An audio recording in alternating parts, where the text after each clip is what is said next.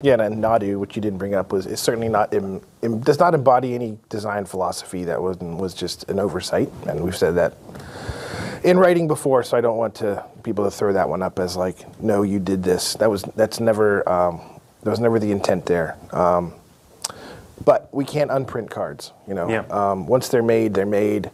The funny thing about design mistakes is that they go on to sometimes be the most popular cards in the game. Like cubes and legacy decks are just like piles of design mistakes in many ways. They're just like all of the most egregious things we've ever done.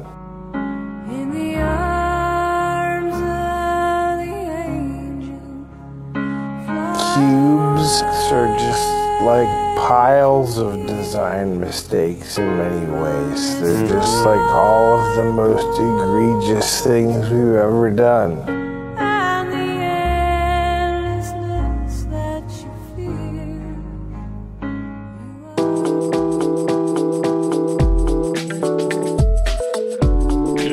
All right, you ready to go? Yes. Great. In that case, let me welcome everybody to a brand new episode of Lucky Paper Radio. My name is Andy. I'm here as always with my co-host, Anthony. Just a catty little minx that can't get enough of the tea Maddox. Jesus, where does that come from? I'm always here thinking, like, what did I do this week? What had happened? What happened? What happened? What did happen? I don't know. I don't know what that means. Are we talking about cats this week? What's going on? I mean, we're gossiping a little bit this week. We're mucking around. We're mucking around in the swamp with the content creators. I love rolling around in the content. Yeah, talking about that hot goss. Slop it on me. Let's dish. Actually, it's kind of a serious topic, I guess, we're talking about. Maybe we shouldn't take it too lightly. No, I think we should take it extremely lightly. Great. Because I think it's hilarious. There are many aspects I think are very hilarious, and there are many aspects I think are quite serious, and we'll cover all of them.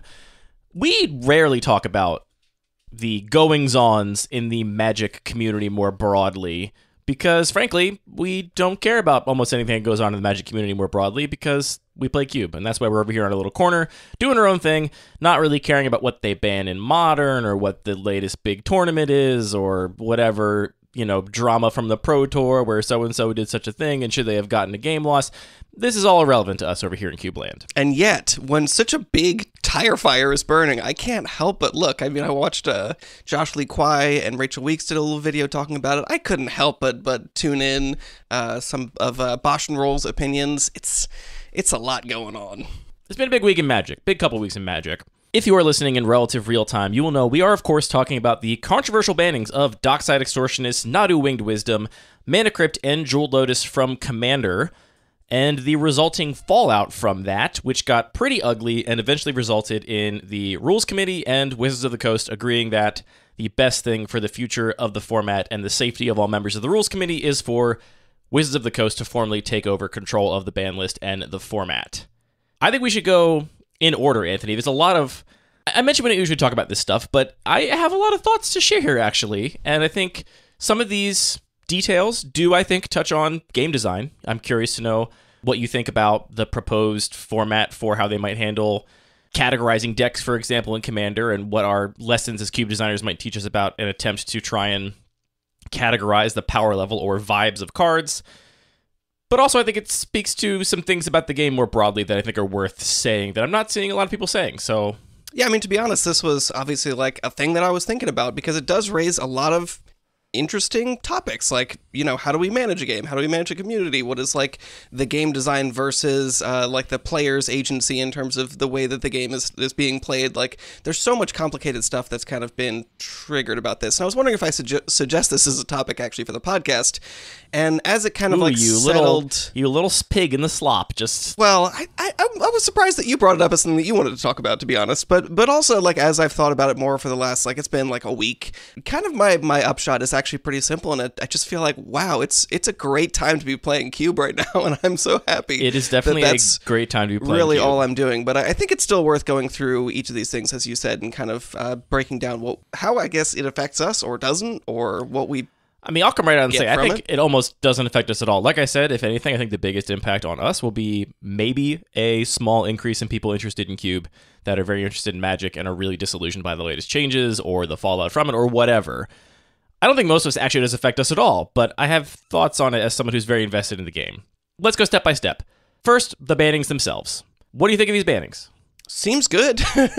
I mean, yeah, and it's funny that everybody that I have listened to sort of give their take on it. Their first thing they say is like, yeah, this actually seems pretty good for gameplay. Like, Mana Crypt is not really a fun card in Commander. It's really explosive. It's really lopsided, and I agree with that. It's just kind of it's not a great feature of the format, and it's also just sort of like bizarre and inconsistent. Like, the Power 9 are banned, but like as cube players, we don't necessarily, we have like a little bit more, I don't know, we tend to like look at things. Free. We also tend to look at we things are unburdened from a lot of different angles, and so somebody will be like, oh, here's my unpowered cube, and it's like, well, you still got Soul Ring in there. Like, that's basically the same thing. This is a card on the same kind of power level. And I think that's something that most Commander players maybe don't appreciate. They're like, oh yeah, that's the Power 9, it's banned, and these are cards that are definitely okay. But they have the same kind of warping impact as Moxen and Black Lotus, and yeah, so I mean, it's funny hearing other people's takes on it, and them starting with, yeah, this seems good for gameplay, but, and I'm like, well, at the end of the day, like, there's a lot of things going on, and I think a lot of what comes up is the financial aspect, but this is a game. If the goal of the game is to have fun, and you're, spending money on it in a responsible way, shouldn't you want to be playing the game in a way that is more fun? Yeah, I mean, I think it's hard to argue against these bans from a gameplay perspective, from a game design perspective. And I'll say, I think we're mostly talking about Mana Crypt and Jeweled Lotus here in the sense that was the biggest fallout. You didn't even need to mention the other two. Yeah, I mean, I think Dockside Extortionist is something that the Rules Committee had flagged as something they were looking at, so I think people half expected a ban to come down eventually. And at this point, no one's surprised if Nadu gets banned in anything. Nadu is going to be banned from the United States of America soon, and it'll be fine. No one will, blink an eye. Mana Crypt and Jeweled Lotus was really the focus of the fallout, and I think the ones people were most surprised to see. So I think it's mostly what we're talking about here. I don't see how you can argue against these as, from a game design perspective. Like, these are not cards Wizards of the Coast would design today. I mean, ironically... Well, hold on a second, I guess. Okay. Jeweled Lotus is a card they designed very recently in 2020, and I think that's an interesting point, actually. Like, Mana Crypt is a card that was not in a set. It was printed in some books. You could buy a book, and you would get a Mana Crypt as a promo. It was never designed to be drafted, and who knows what thought was even given to anything resembling the idea of an Eternal format at the time it was printed. I mean, a lot of the early Magic cards, they really just feel like they were exploring the design space. It's like, okay, we have a couple different resources. We have mana, we have life, we have cards. How do we just like make cards that transfer between different resources? And this one is like, okay, this is pretty powerful. It gives you some mana, but drawback in terms of life. And I think in the early days, it's pretty safe to say that life was massively overrated as a resource. Just look at its importance. The classic boon cycle. You might remember that Ancestral Recall draws you 3 cards. The white version of that card gains you 3 life or prevents 3 damage.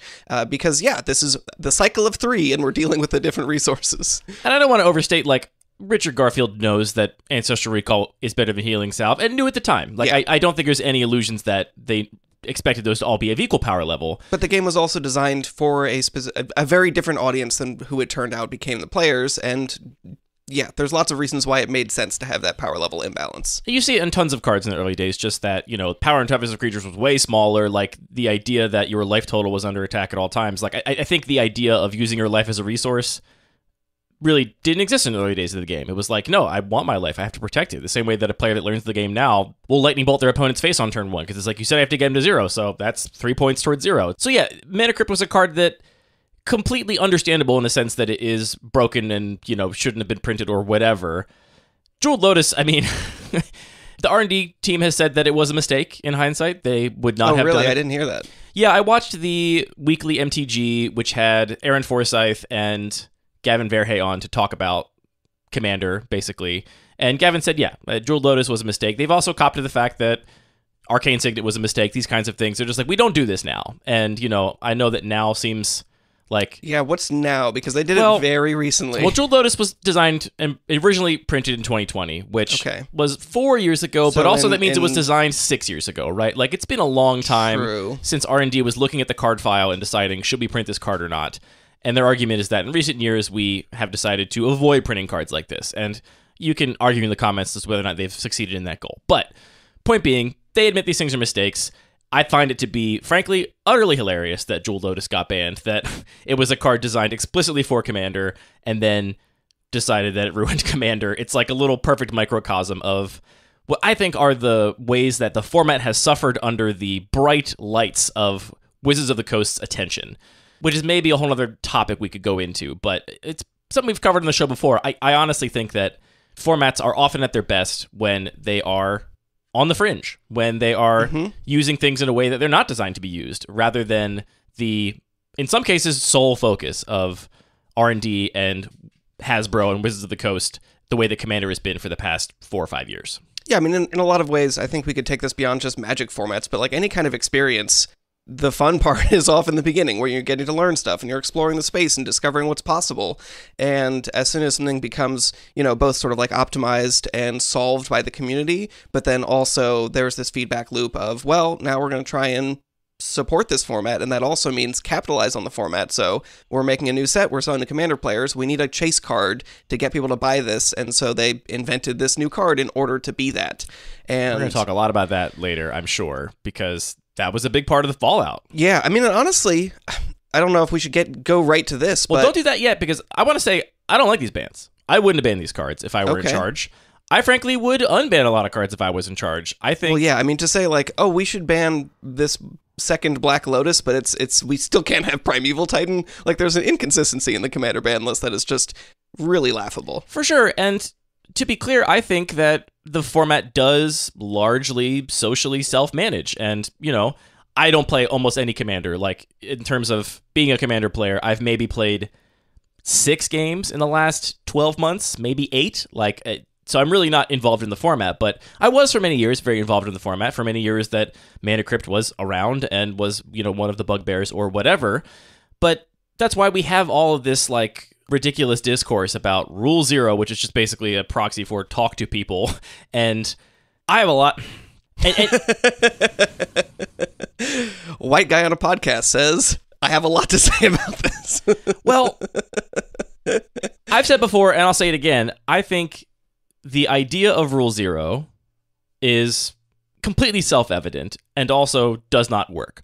Which is to say outside of, formalized competitive play, which Commander rarely happens in, right? Like, the vast, vast, vast majority of Commander games are happening at your LGS, at people's homes. They are not happening at a Star City Games event or a Magic Con where you are playing for stakes, right? Even at Magic Cons, most of the games I think are happening on side tables. You can do whatever you want. So the idea of Rule 0 being if you agree with your fellow opponents, you can ignore the ban list or agree to ban other cards or whatever, that is true of literally any game. To say that's a rule of Commander, you can sit down with Legacy decks casually and say, we're actually going to agree Brainstorm's banned. You can always do that. It's completely self-evident, and it has no bearing on the management of the format. That is kind of not true. I mean, Rule 0 actually exists far outside of Commander because it comes from, board games. It's the idea is, before all these rules, before we get to Rule 1, the first thing, the actual ultimate rule is, these rules are mutable. They're laid out here by a person, and you, the person playing, actually have ultimate agency over the game you're playing. If you want to change any of these rules, do it. And there's a big culture among board gamers to do that and house rule things.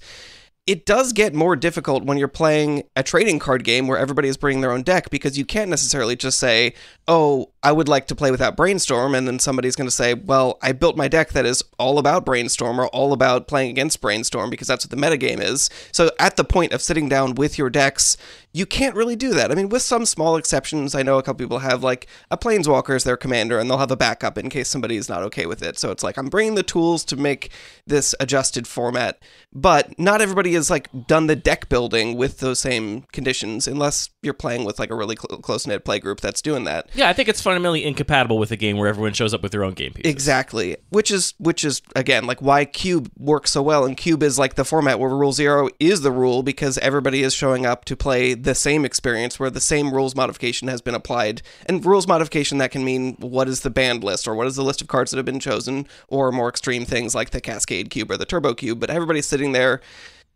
buying into the same exact experience, whereas it is asymmetrical if you're saying, you guys have already built your deck, but I built my deck differently. Is that okay? Yeah, but my point is just that there's no reason to write that down and have that be the number 0, the number 0 rule for the entire format.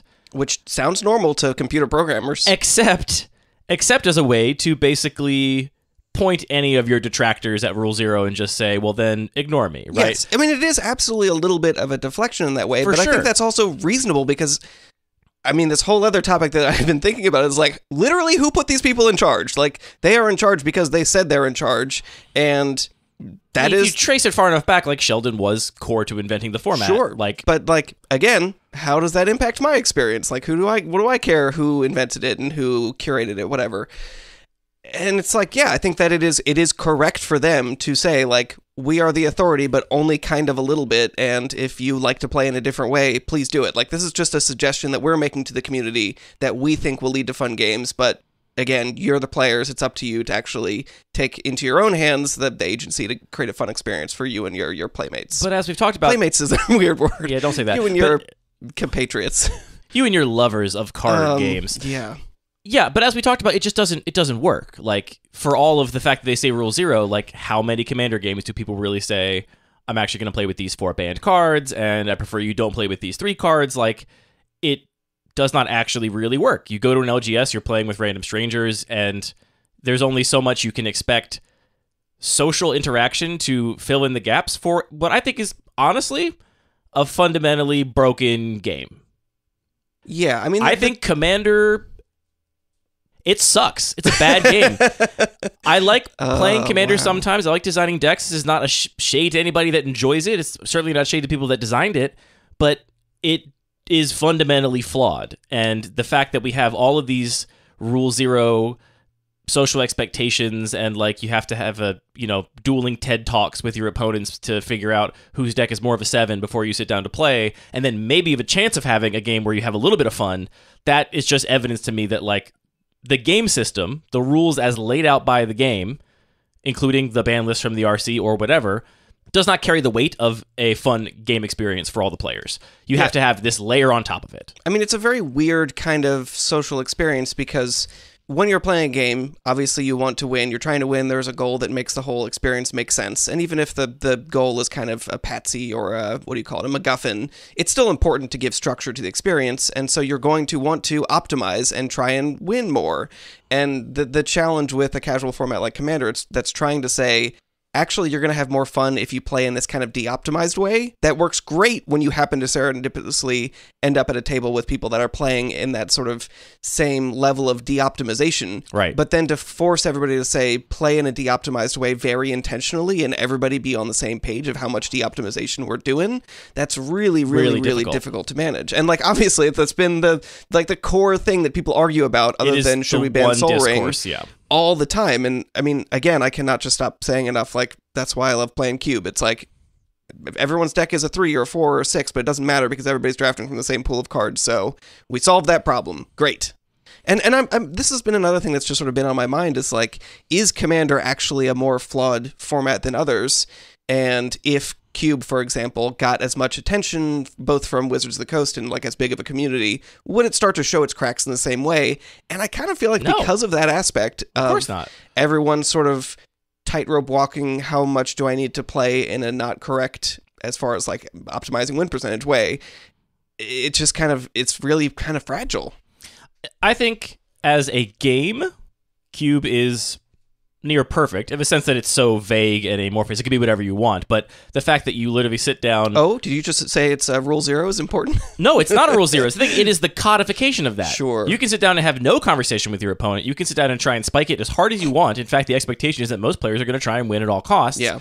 And the experience you have is dictated by the game rules. You don't have to have all these other social niceties or agree that if I draw my fast mana, I'll just discard it and draw again, or like all these ways to dance around the fundamental problem. The mechanics of Cube is perfect. The social interactions of Cube are a huge, massive hurdle. People mostly don't want to play with someone else's cards. People don't want to have to buy sleeves and cards and sleeve up 500 cards so they can try and convince their friends to get exactly 7 of their friends together so they can draft their cube in the ideal way. That is a massive hurdle to a near perfect game. That's a really funny, like, I don't disagree with you, but it's a really funny sort of situation how we've gotten retrained to this different experience, because if you were just playing a board game or any game before trading cards were invented in 1993, yeah, somebody would own the board game. They would bring it. You're playing with other people's things, and we've just sort of been retrained to, but like, Commander's no, more popular than I'm any board building game. my thing, and I touch only my own cards, except when some people touch your cards a little aggressively, but that's a different story. But to me, Commander is the exact opposite. I think it's a fundamentally flawed game. I think the game of Commander is not designed to be optimized. It is not designed to be abstracted. Does not bear the weight of making sure everyone has a fun experience, which is what a game is meant to do.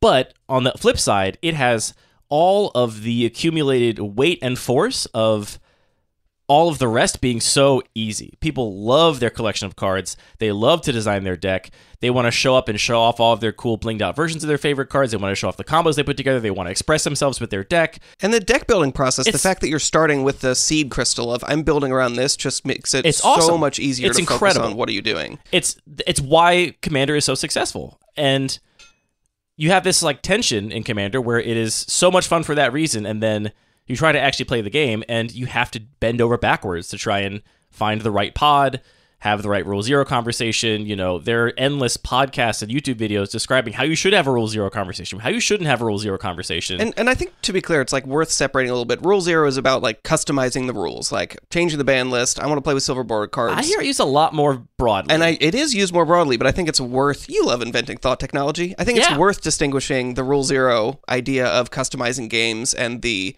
pre-game talk of just like, what are you looking for from your experience, and is it cool if I have, you know, this like fast combo deck? Yeah, I think it's reasonable to separate pre-game talk from actually, you know, Rule Zero as in modifying the fundamental rules in some way.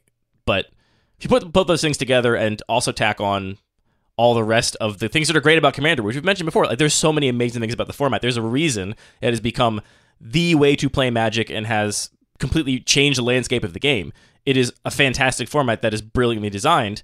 I still think it's completely fundamentally flawed as a game system, and it gets by on all of those other great attributes.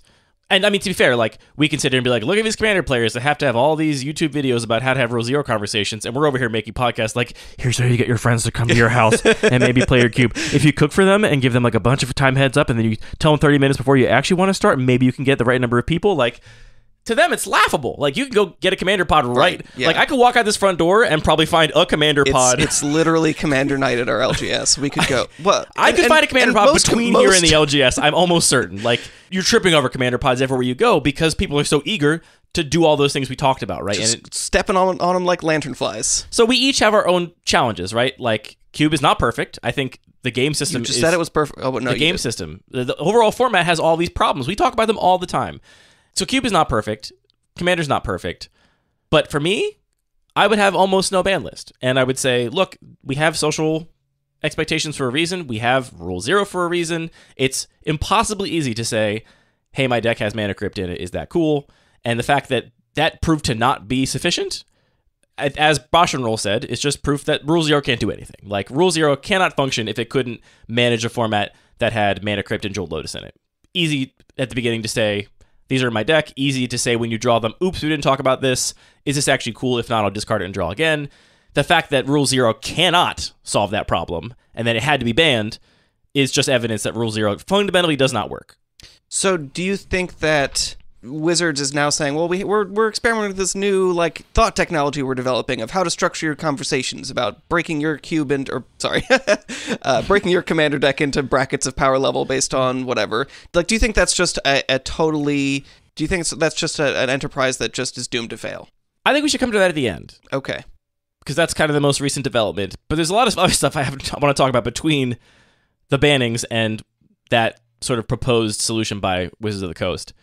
So these bannings happen. The next thing to address is the massive, massive backlash, which some of it is anticipated and reasonable. People are mad about bans. They didn't want the cards to be banned. They disagree. They have a different view for the format, and they want to voice those opinions. Fine. And then it got very, very ugly and turned into personal threats of violence towards members of the Rules Committee, and specifically Olivia Gobert-Hicks, because she's the woman on the Rules Committee. And that's, for that reason alone, she got by far the biggest amount of DMs and threats and whatever. So much so that the Rules Committee even came out and said, we literally never do this, but we want to tell you that Olivia was the one person that voted against this ban you're so mad about, so stop being so to her. It's crazy. It is crazy and also completely predictable. I would have said... Yeah, but that doesn't make me feel better about it. No, it doesn't. There was a tweet by Dana Roach, who's a Magic personality of sorts, came across my timeline. This was after the bans, during the fallout, before any of the Wizards of the Coast stuff, and he tweeted, "The last day or so has shown us that a not insignificant portion of the online EDH player base is emotionally and mentally unwell, and I'm not quite sure what to do with that." And I think that's a good point. I feel similarly. Yeah. And look, a lot of people are unwell right now. We don't talk about politics. It's not a political show. We don't talk about politics in this show. But I think we're living in a time of like massive disillusionment and people that feel completely out of control, living in a world with a completely uncertain future where they feel like they have no ability to affect the world whatsoever. We're living in a time when automation is replacing tons of jobs and wealth disparity is at an all-time high, and there are tons of people that are trying to make a living in the gig economy and just being treated inhumanely at every single turn. In a lot of ways, in the very, very big picture, this is a better time to be alive than any other time in history, but also in a lot of ways, right now is a kind of time to live. And none of that is Magic's fault, obviously, and none of that forgives threats of violence or terrible behavior of anybody on the internet. But in this world, Magic, for a lot of people that I have known personally, you have known personally, and I'm sure many, many others out there, Magic is, for so many people, like the one good thing in their life, or the one place where they feel some semblance of control. And I think that's at the root of so much of the toxic in the Magic community, like r/free Magic and, neckbeards that salt off and scream and flip tables when they, get a removal spell pointed at their threatened commander or whatever. Maybe they get their Revel in Riches countered on turn 40 They get their or Revel in something. Riches negated or whatever. These are people that I think are struggling, and they are putting way, way too much into this game. They are leaning on this game for too much. And again, I don't want to sound like I'm coming to defense of any of these people, because I'm not. I do not wish to defend or condone their behavior at all. It's deplorable, and everybody should look into themselves long and hard if they spend any amount of time sending personal attacks of any sort towards the rules committee or anybody else online about a stupid card game. It's a card game. But I have seen it in people, and I understand it, and why I think it's worth talking about is because Wizards of the Coast and Hasbro have been cashing checks on the back of those people for 30 years, right? Yeah, I mean, there are people like me that, I can buy a few too many secret layers and then be like, well, I feel like kind of a dupe about doing that, but I'm not the person that's like been driving Lyft after working a job all day and like literally my one night a week that I have some thing that feels like is like an outlet for me to have a good time is to play this game of Magic. And maybe you're not coming to it from the best attitude because you've been treated like all day, or treated in this totally anonymous way that increasingly technology is just making us like, it just has this incredible force to disconnect and isolate people that, I mean, I could go on for hours and hours about my bleak thoughts about technology, but yeah, it is incredibly isolating and frustrating, and that's going to put you in a weird spot. Yeah, and it is not uncommon, I can say from personal experience again and reading anecdotes online, that people spend way more money on this game than they should. Way more money than is responsible, right? Again, you and I, we spend some money on the game, but we can afford to, right? And it's a privilege to be able to do that. There's a lot of people that spend all of their money in the game. They're saving no money. They're living paycheck to paycheck, and any additional cash they have goes towards buying singles. There are people that go into debt to build out their commander decks and then live in debt because of this game. There are people that are in debt right now that won't sell their cards to pay off that debt because they don't want to, because the cards mean that much to them. I think it's something we need to talk about as a community, in whatever sense the Magic community is actually a community, which is a whole other conversation. Community, yeah. We could just go down this tendril. Community stop meaning a collection of people that support each other and invest in each other's future. Now it just means a group of people that share one thing in common on the internet. A group of people that get the same recommended posts from the Twitter algorithm popping up in their feeds. They're a community now. To whatever extent the Magic community considers itself a community, I think it needs to look long and hard at the fact that Magic is a game that is designed to prey on like addictive parts of the human brain. It's called cardboard crack kind of flippantly, but lots of people do spend completely irresponsibly on it.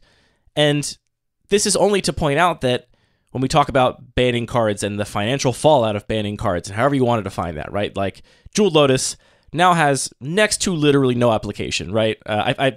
Max from our local play group pointed out that apparently in Legacy, right, there is a weird combo deck that lets you launder copy that your deck mana with Doubling Cube. You can copy your mana with Doubling Cube, which then the copied mana you can then spend on anything. The first 3 mana you still can't spend on anything at all. That doesn't get changed. And there's like somebody has like as a joke made a deck that kind of uses it. But the card is effectively useless. It was designed and printed for Commander. It's only legal in Commander. It only works mechanically in Commander, and now it is banned in that format. And it was previously a very expensive card. You know, I think the cheapest printing was on the order of like $70 or $80, and the more expensive ones were hundreds of dollars. Just to correct the record here, really the cheapest printing of Jeweled Lotus before the banning was more like $100, give or take. Clearly, I'm not that plugged into the price of Commander staples. Mana Crypt has almost as equally no place to play it. You can play it in Vintage. There's very few people playing paper Vintage out there, and I think most of those people are not that worried about the cost of their cards. So, you know, these cards went from being things that were of value to people, and I want to be crystal clear, you should not consider your Magic cards part of your personal wealth, a liquid asset. You know, I think people do think of it that way. Like, people have posted in our Discord, I lost X hundreds of dollars of pure cash this week, and it's like, well, you didn't. That wasn't cash. It was a piece of cardboard. You shouldn't treat it that way, but people do. People do, but some people also, like, if you're managing a store, you kind of have to. Like, that's the way your business operates. Well, we can talk about them. I mean, that's a whole different thing. Like, the fallout for LGSs is a whole different question, which, yeah, I mean, I think moves like this by Wizards of the Coast, and, you know, this was a move ostensibly by the Rules Committee, but I frankly think that the fact that Wizards of the Coast is now in charge of the format is probably good in the sense that I think they kind of effectively were before anyway, and we just didn't know about it, right? There was just sort of, yeah, I mean, there was this weird sort of extra entity, but like Wizards was printing the cards, like they had much more impact on the way the game was played than whether or not a handful of cards are banned or not. It's also completely unreasonable to think that those people on the Rules Committee were just have no connection completely ignoring what Wizards of the Coast wanted, thought, cared about, was invested in. Like, they were in close contact with Wizards. They had to be, because they held the keys to Wizards of the Coast cash cow. And so, if anything, I think it's like, all right, fine. At least that facade is gone, right? Now it's just, you control the format. It's like much more clear. It's frankly a crazy thing to try and describe to anybody, right? Like, I imagine a lot of EDH players probably have no idea what the Rules Committee is. I would not be shocked if it was a majority of players that did not realize there was a separate entity. Oh, it definitely depends on how you count a player, but if you count people that just sat down and played at least one Commander deck, then for sure the majority have no idea what the Rules Committee is and that this is even a thing. And to try and describe it like, oh yeah, actually the people that print the cards and publish the ban list on their website, they don't decide on that. It's actually this other group of people that are organized in some ambiguous way that is not clear, and they have a relationship to this other set of people, the advisory group, that who knows what their relationship is. Like, it was all this complicated laundering of responsibility, and like it or not, now the responsibility falls clearly on Wizards of the Coast. As a company that purports to value its relationship with this network of local game stores that are run completely independently, or just card sellers online, like vendors that are selling singles, which are a very vital secondary market to how the game functions, this massively undermines trust in Wizards of the Coast, in the product for those companies that, yeah, they're running a business. It is a liquid asset for them. They're treating it as such. The reason individual players shouldn't think of their cards as part of their personal wealth is they're not treating it like that. Most people don't have their cards insured. I think most people wouldn't take the dollar value of their decks or their cube or their collection and just take that much cash and put it in a backpack to go to the local game store, or throw it in their car, or put it in an Airbnb they're staying in and go out to dinner. Like, they're not willing to actually sell them when the market goes up, right? People talk all the time about the like unrealized value of their cards, when in reality, the vast majority of people are going to sell their cards for buy list or below eventually. Like, you can talk about this, supposed value you have in your collection, but it's not value until you actually sell it, and most people don't. And so you're not treating it like a thing of value in that sense. Yeah, I mean, trying to think about this also just makes my head spin, because economics makes no sense and it's just kind of black magic. It's like, what is value even worth? Or like, what does it mean that something is valuable? Well, it means somebody is willing to spend money on it. And so if we're saying these cards now are no longer useful, nobody wants to spend money on them, but the people out there would still be willing to spend so much on the game. Let's like set aside the idea of like trust being eroded and whatever. Like, Sure. let's imagine everybody is still just as invested. Then overall, there still should be just as much value available. It's just shifted around now, right? So Which like, you can see in like on Mana average- Vault going up in price or whatever. on bit. average, like most people are not losing any quote unquote value, right?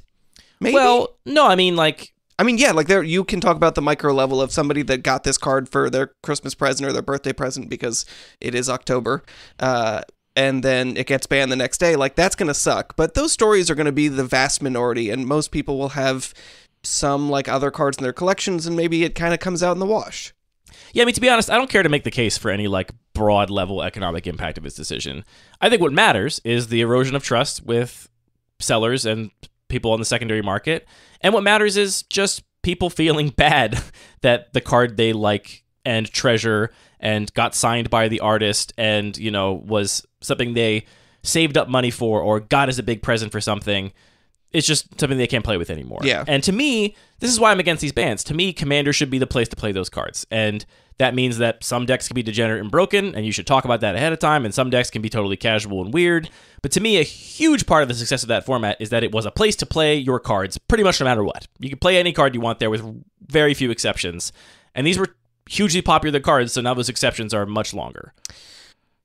I mean, I agree with you. I also disagree just because I want to say, like, I'm not here to say what Commander should be, but, like, I will say one of the things that was the biggest downsides to me of the format was that there was this class of cards, Mana Crypt, Soul Ring, most of all, Arcane Signet, that are like, if you want to build a good deck, put these cards, like, start here. And it's like, well, you're just chopping off 3 cards in the creativity of every single deck. And that sucks. Like, I think that is pretty bad and boring. But to for, the for point of me, the format, at you least. can always choose not to do that. And I do. Some of my, I do too. My favorite deck does not have, it has a single artifact in it. One artifact. My And favorite it's deck not Soul never Ring. had Mana Crypt or Soul Ring either. It did have Dockside Extortionist, but it was a Goblin deck. It's a Gosh Goblin darn deck. it! Oh, it God, was a they banned your monocolored Goblin deck? It was a monocolored Goblin deck. So you know, it was certainly not the greatest offender of abusing Dockside Extortionist. But it is weird to me that so many people are saying these bans will make the game more fun, and it's like, why is that not the bottom line? Why is more fun not the thing that we are most focused on? Because I'm not sure it will. Like, what is the net fun? I think for a lot of people, the fun is playing with their cards. And That's true. Okay, but let's take it. Let's think about it in a different way. Let's think about the future and all the other new cards that are going to be printed. Do you think that, like, I think we could interpret this move by the rules committee as them sending a signal to Wizards. And I think about the time when they banned Golos. That was them sending a very clear signal in the way that they talked about that banning, saying, this is not a card that's good for our format. It's too flexible, too many decks play it, and it just ends up like washing out too much of the format and making decks uninteresting. And I think Wizards responded to that and said, well, we're going to stop printing cards like that because we hear the way you want to play the game. And if they say, well, we're banning Jeweled Lotus and Mana Crypt, Wizards, please stop printing cards like this, maybe they'll listen. And so maybe we have 2 more cards in a ban list, but the potential future was another dozen cards like this 3 years from now. I mean, if you want to talk about that, I think realistically what this does is it opens the door for Wizards to print something a little worse than Mana Crypt and Jeweled Lotus that is now the new auto-include that they can then sell with the same veracity they sold Jeweled Lotus and Mana Crypts over the past couple years. Or just a little bit better. Which I think is another big part of the reason people are upset is that, again, these 2 cards specifically have been a cash cow for Wizards of the Coast. Yeah. They have sold... That's what I think is so funny is they branded multiple of their products on, this is the chase card, this is why you want to buy this set, and then... They both got reprinted last year. Yeah. There have been 11 individual printings of Mana Crypt since it came back in Eternal Masters, which was kind of the first, like, modern era reprinting of it. There was, like, a Judge promo and some other weird stuff, but it got reprinted in Eternal Masters, then the Kaladesh Invention. Then since then, there's just been 10 more unique printings of Mana Crypt. Granted, I think 6 or 7 of them were all in Lost Caverns of Ixalan, where they gave us 1 for each color, but, like, they have been making these rare and collectible and chase cards explicitly to provide value to their products, right? And sure, they can't talk about the secondary market or whatever. They're not supposed to say, yeah, we know that there's a certain amount of value in this set, but that is plainly what these cards have been used for. And for them to sell so much product on the back of these cards and then turn around and ban them, that's why people are mad. And it's completely justifiable, I think. I think it's kind of cool, to be honest. I want to touch on proxies here because I know there's going to be people that are like, haha, lulz, you should just proxy everything. And we have historically been very pro-proxy on this podcast. And maybe this is a good time to clarify more precisely, at least my take on this, which is that I'm pro-proxy in the sense that I don't think anybody out there should be barred from playing with a Magic card because they don't have enough money to afford it. It is crazy to sit down and play games with your friends and to say, oh no, you're not allowed to play that because you didn't spend $400 on it. Or $4,000. That Bazaar of is Baghdad. A crazy thing to say to somebody. Bazaar of Baghdad is a fascinating and completely unique game piece. If you want to put it in your cube or casual deck, I think it is ridiculous on a human level to suggest that someone can't do that unless they drop the down payment on a car on a piece of paper. On the other hand, if you're in that culture and you've spent the many thousands of dollars to have that privilege of playing that game piece, I get why somebody would show up to a Commander game and be like, no, ooh, this feels gross because I spent the $4,000 and you didn't. That behavior to me is just completely unacceptable and irredeemable. Right, but I think that we should be aware of that. You're saying, I wonder how much of that actually exists. It's worth to be honest. discussing the way that this game is challenging for financial reasons. I think that's part of it. I think it is part of it. I think there's a lot of other aspects too. And to be clear, my stance on proxies is, like I said, nobody should be barred from playing with a game piece because they can't afford some ridiculous old collector's item that's on a reserve list from 30 years ago. I think that's preposterous. I also think if you can afford to buy Magic cards and it's one of your favorite hobbies, you mostly should. You should play with your cards if you can. If everybody proxied everything, we wouldn't have new cards. We wouldn't have a big network of local game stores for us all to go play our games at. We wouldn't have a vast secondary market. We could go buy whatever singles we wanted and could put on events for everybody to attend. Like it or not, and I don't, we live under capitalism, and that is the thing that keeps this machine moving forward. So when you're able, if you can, I think people should mostly play with real cards. And when you can't, I think proxying should be completely acceptable at all casual levels. Just because I always have to say it, I don't mean making cards that are like facsimiles, attempting to be fakes or knockoffs of real cards. Something that's clearly not a real Magic card, but stands in for one so that you can have the gameplay experience that the card offers. Is that generally your position too? Yeah, I mean, I do like to have real cards, and all my cubes are real cards. I have collected more avidly in the past, and I do think it is, again, this is why there's this weird tension. It is fun to open up a booster pack and open up an expensive card, and I enjoy the fact that I have a sizable collection with a lot of cards that I can look back on and be like, for example, here's my Mana Crypt that I opened in Eternal Masters that is still in one of my Commander decks. I guess next time I play Commander, I'm gonna have to put 4 months. I'm gonna have to put a Plains in there or something.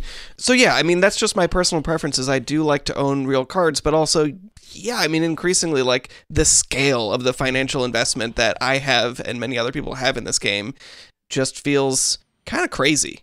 Yeah, I mean I have very few things proxied in any of my collection too, because I have a little bit of disposable income. I got no kids, a double income household or whatever. I can afford to spend a little money on my hobby, and I'm happy to spend money on Magic cards for the most part because I love the game and I want it to keep getting made, and I want all the software to keep being supported, and I want this vast network of things I rely on for my hobby to keep existing.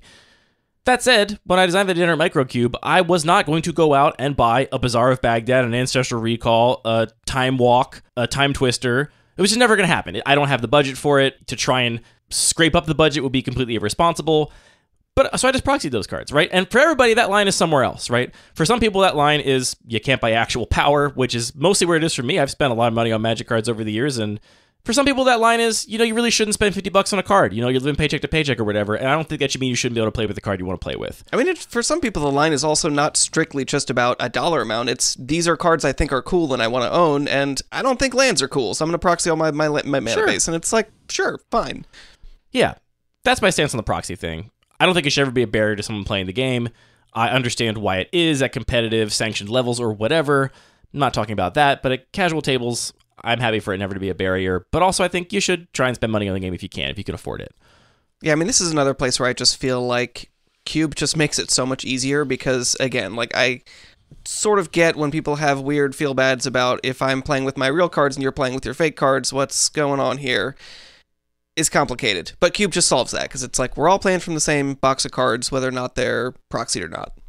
Yeah, this touches on this aspect of the game, which I really dislike, which is this idea of consumption as self-expression. Ooh, yeah, this is a good topic. It's a deep one, and it applies to things that are not just magic, obviously. But suffice it to say, it is a pattern in a lot of hobbies, or things people call hobbies.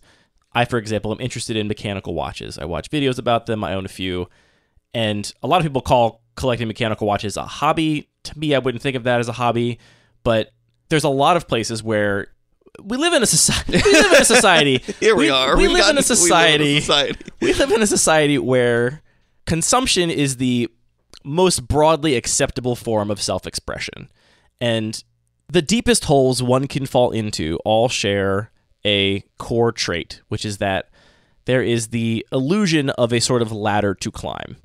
And I liked Boschernal's video on this topic a lot. I'll link it in the show notes. Brian Koval had like a little over an hour video just talking about these bands from his perspective and what it means for Commander and for CDH.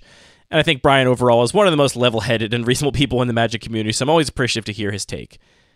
However, I did think that his points about the value of these aspirational things in Magic really spoke directly to this consumption as expression. He describes his getting his first piece of power, which was a Mox Emerald, and realizing that this thing that he previously perceived as inaccessible, too expensive, just out of reach for him, actually was within reach, and that was something he could now strive for.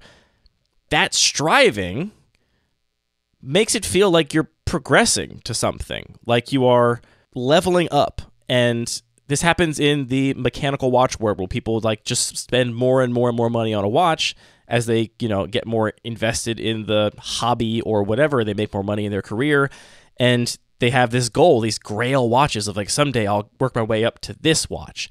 And this and also like much less obvious ways in practices that we just think are part of normal life. I'm almost finished with this book on refrigerators, and a big part of it is like, how do we sell refrigerators and make them an aspirational thing such that you're buying into this kind of lifestyle, and you need to buy into the new yearly style every 5 years, or we're just going to change little things, even though fundamentally it hasn't really changed. Like, this is just very suffused throughout our whole culture.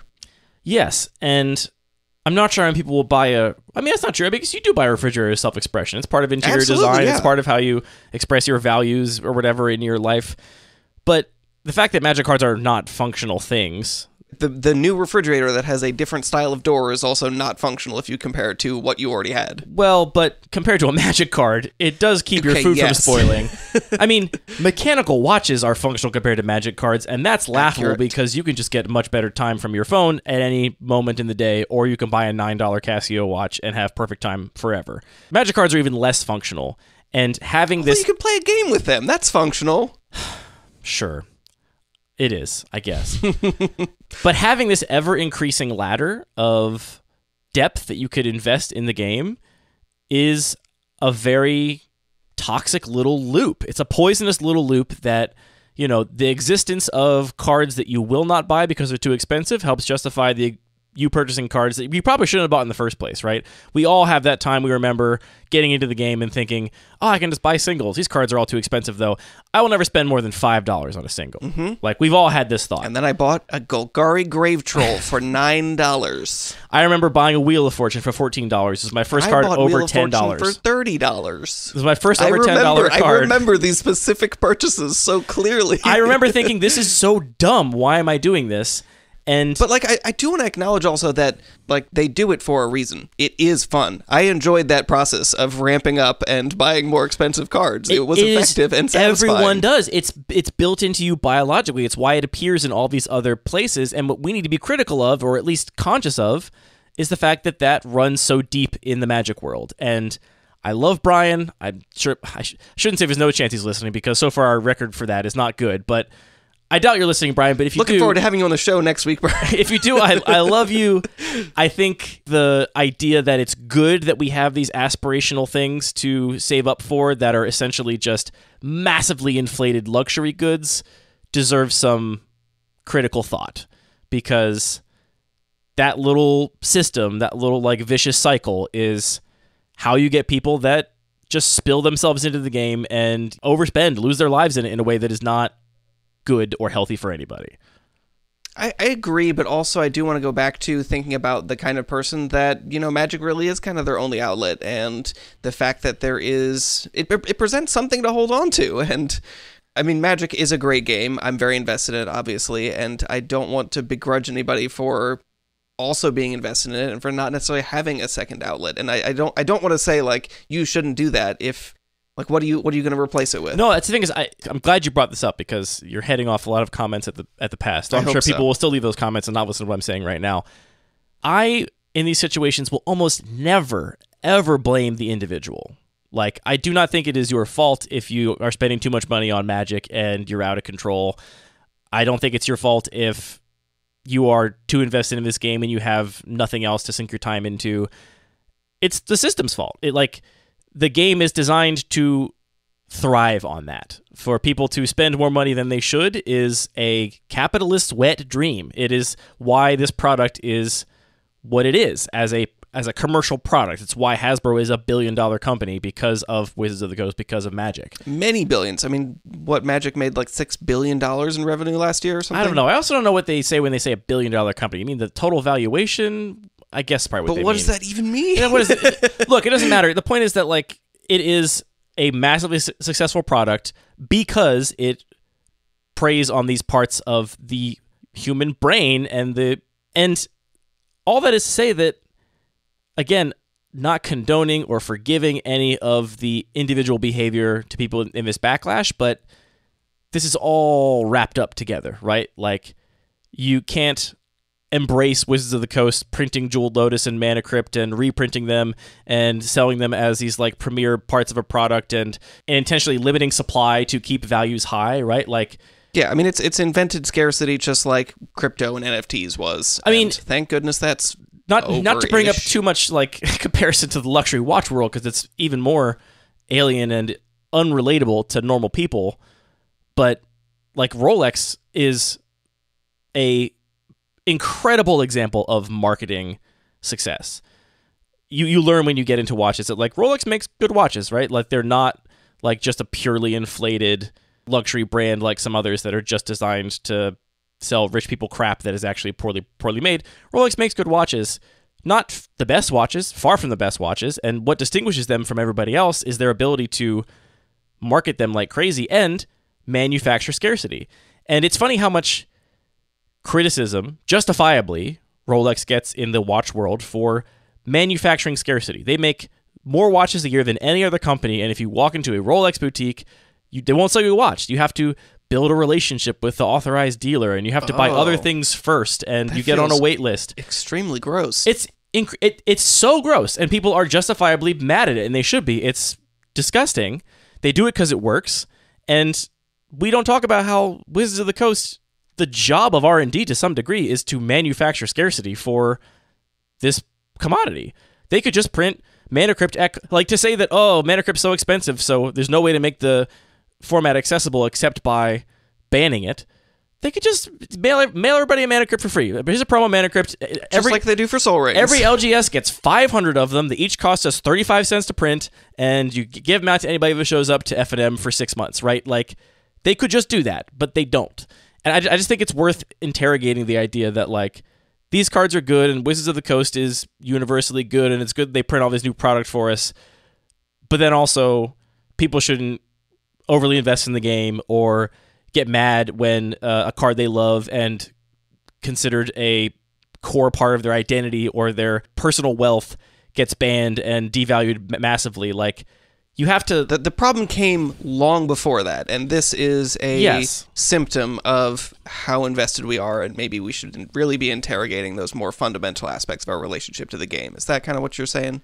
Yeah, but again, I don't put the ownership on every individual to just get good, right? Like, but you can put the small burden of, like, self-reflection and awareness of those systems. I think the best thing we can do is talk about it collectively. Yeah. And we should all know and be aware that when we're enjoying participating in this system of massive engagement and farmed scarcity.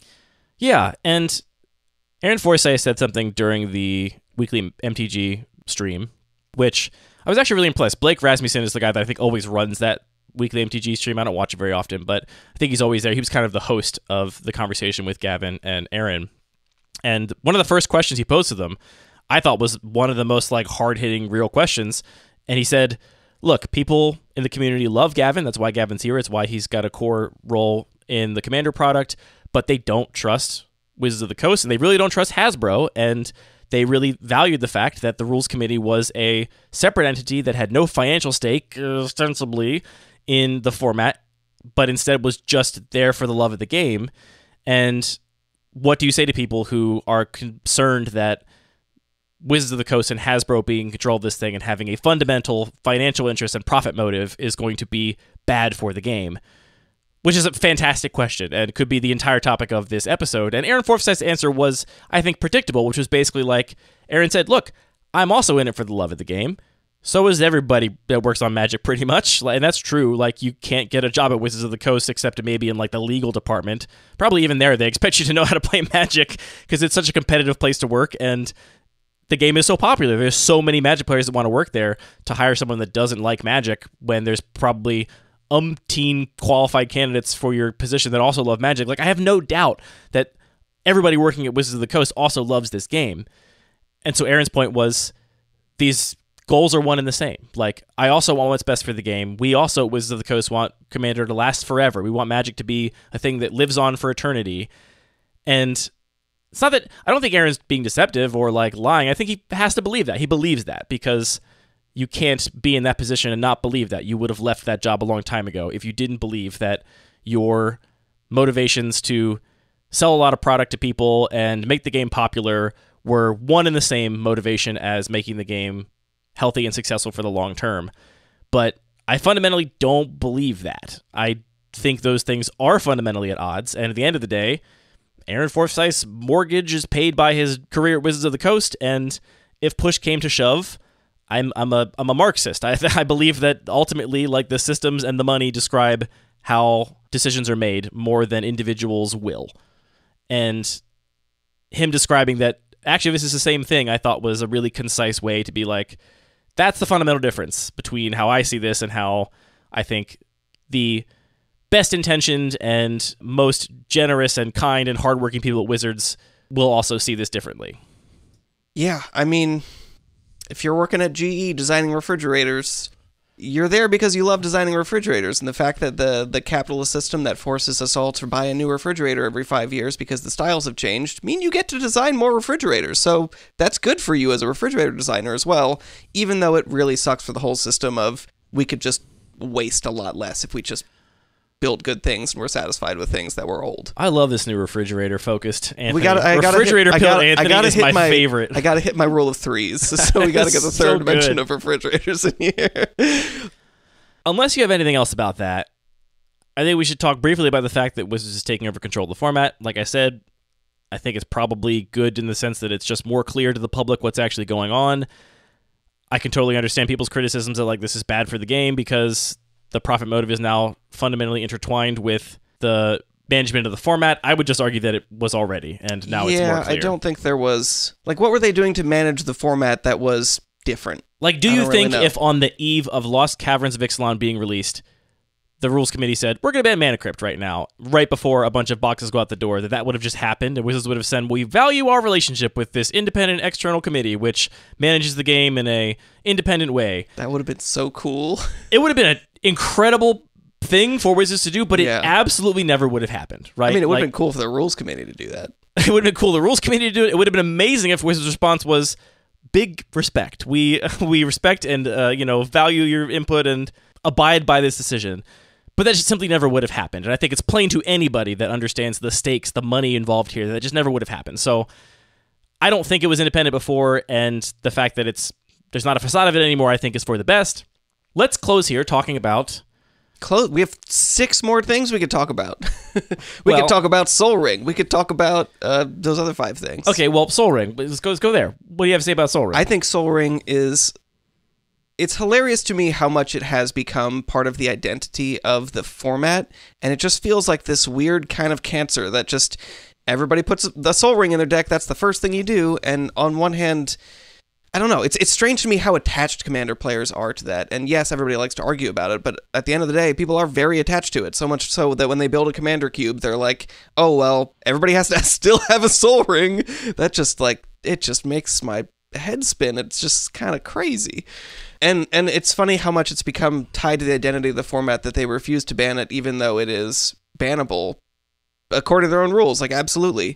And I do kind of get, Mark Rosewater has defended in the past by saying it injects an amount of variance that is actually kind of necessary, that if there wasn't Soul Ring, games would just drag out too long all the time, but I kind of get that, but kind of am not sold. I don't know. I guess my question is, how would this last week have been different if they decided to, like, let's take them on face value that this was just too much of this effect, and having one of them was fine, and having both Soul Ring and Mana Crypt was just too much, and too many games started out too quickly. And Jeweled Lotus and Mana Vault, sure. and Grim Monolith. What if they just banned Soul Ring instead of Mana Vault? How would that have shaken out? I don't want to pretend to guess. I don't know. I mean, people would have been more surprised for sure. It's a funny question because it's like, okay, you ban Soul Ring, now everybody needs to, you know, cut their $5 card or however much that's worth these days and buy a $100 card in order to keep their deck similar. Like, that would be... I mean, theoretically, the whole point of banning it would be for everyone's deck to not be similar. Like, if you... But if you're playing the game, you're like, oh, well, I guess I have to replace with the other piece. Like, the fact that they banned the expensive one versus the cheap one is not an accident, right? No, for sure. It was part of the reason they banned it. I'm pretty sure they said exactly as much. It's crazy either way.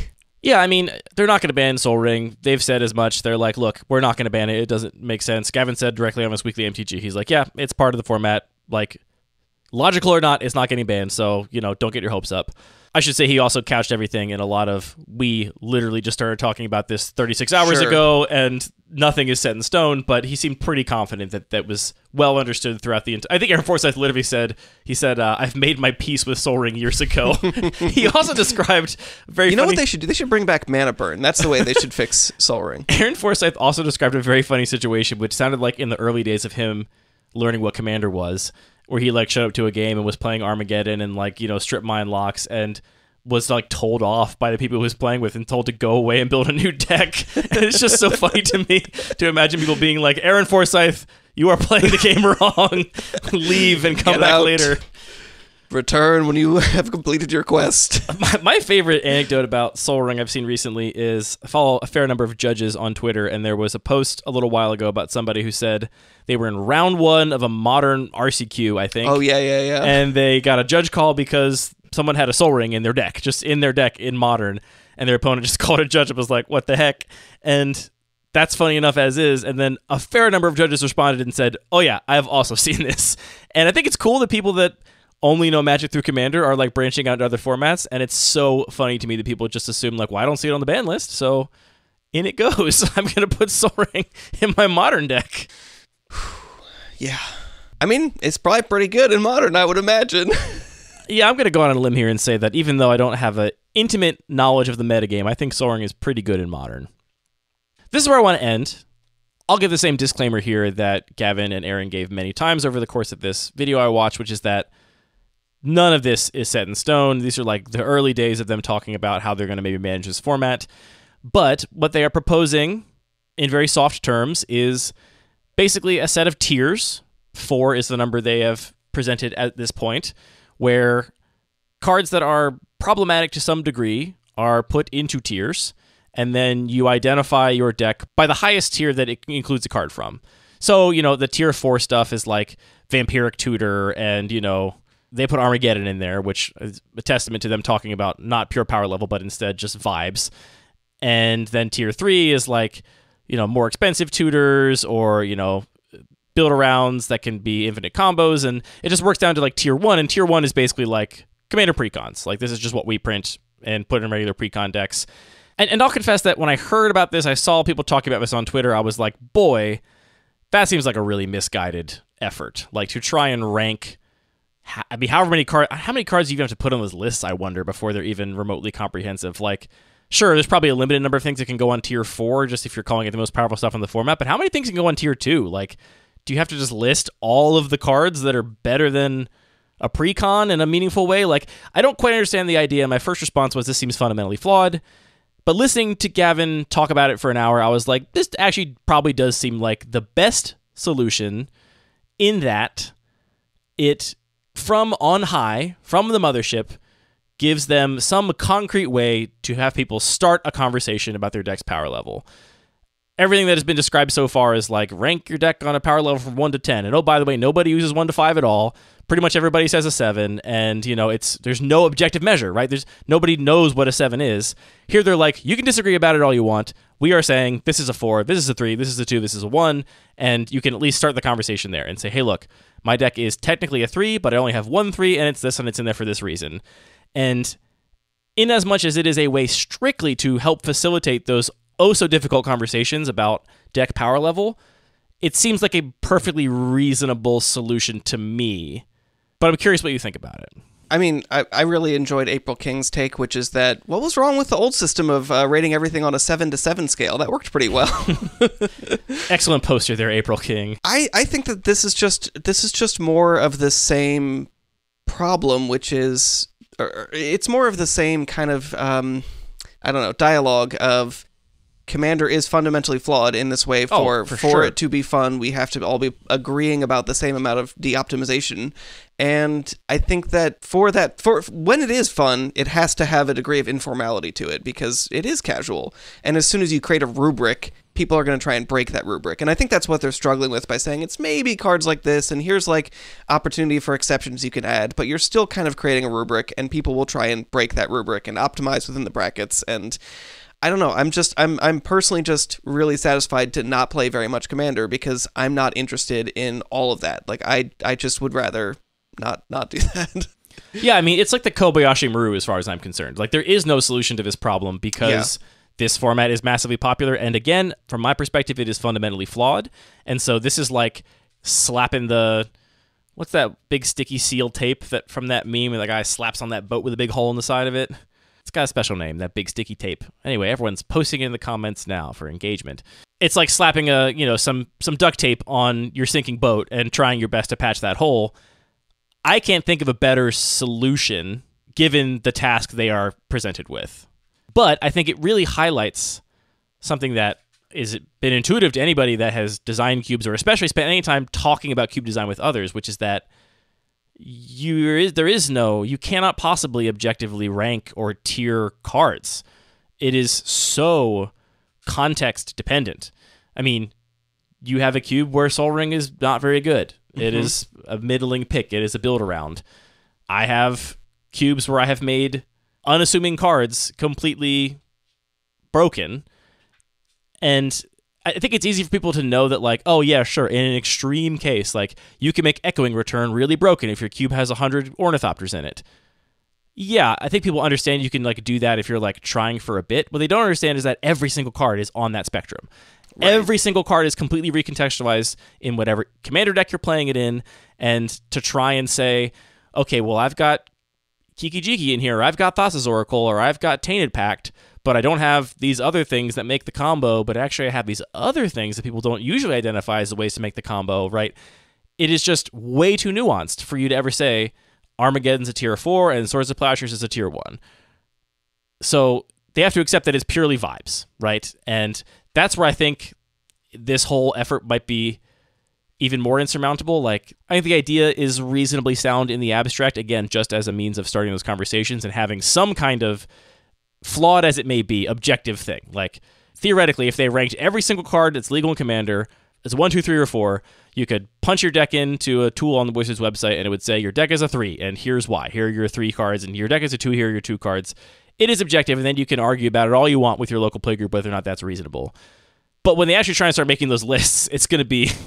I don't know how they're going to do it. It seems like an impossible task. It does. They gave literally 2 examples per category, 8, and it has been the source of just endless Twitter debate ever since. Those 8 cards, which presumably they picked the ones they thought were like the easiest layups, or like the ones that were like most definitive of that category. Like, just wait till you see the 60th card they put in tier 4 or the 200th card they put in tier 3, right? Like, I don't see how this is ever going to work. So even though it's the best they can do in this situation, I don't know how much it's actually going to solve the problem.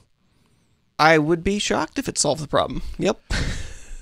Yeah, I mean, it's just such a weird format because it is constantly trying to solve problems, right?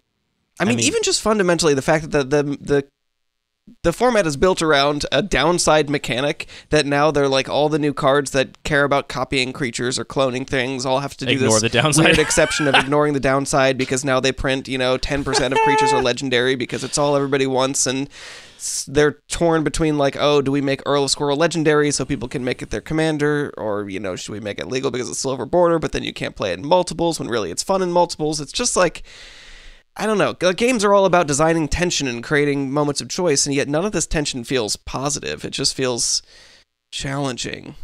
Yeah, it's hard to think of the really good things that have come out of that tension.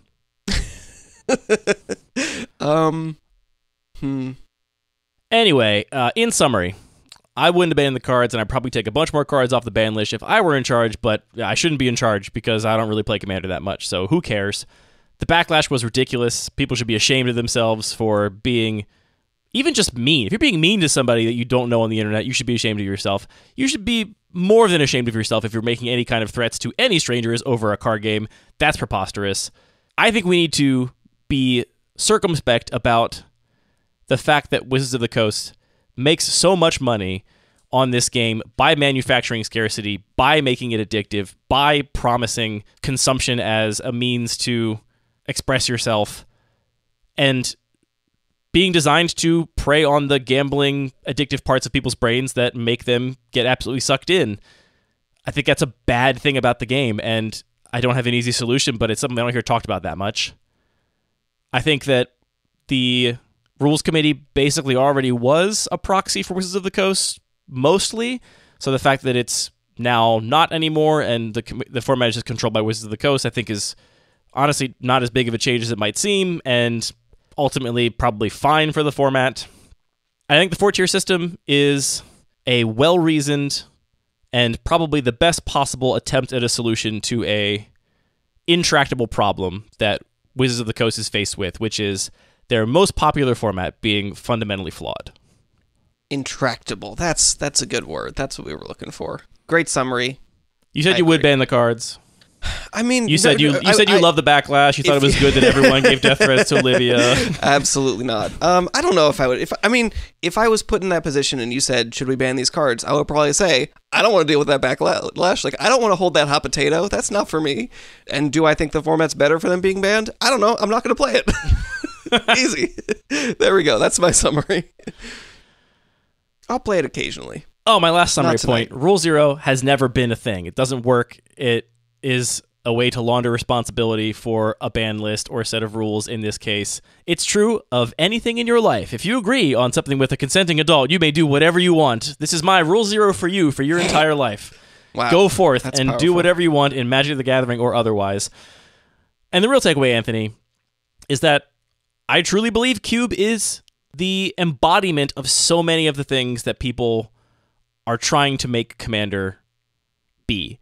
It is the casual Magic format where you actually can play whatever cards you want, where you actually can play at whatever power level you want that is completely and carefully controlled with no burden of weird social communication or Rule 0 conversations or whatever. And we are hindered by the fact that there are tons of logistical challenges, both perceived and real, to get more people into our format. Yeah, I think critically it also lets you solve, if you want, a lot of the challenges that are presented by playing an Eternal format, which is something that Mark Rosewater's talked about a lot, and really the challenge is that your format becomes a format of mistakes, because if players are playing the most optimized set of cards, they're playing the Mana Crypts that, was just some weird old card that happens to be super powerful, but because Cube lets you actually, with a group of people, choose what those cards are you're playing with, you can really make it whatever you want. So you get those creative aspects without worrying about those Eternal World problems.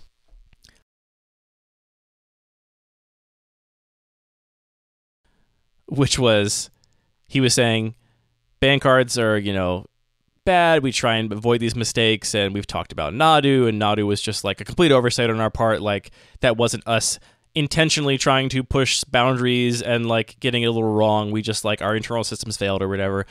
And he was like, but also ban cards become some of people's favorite cards. That's true. He's like, if you look at any cube, it's just a laundry list of all of our design mistakes. And I'm like, damn, sick burn on the average cube. But Aaron one Forsythe. Gitaxian probe is not the problem that 4 in every deck is.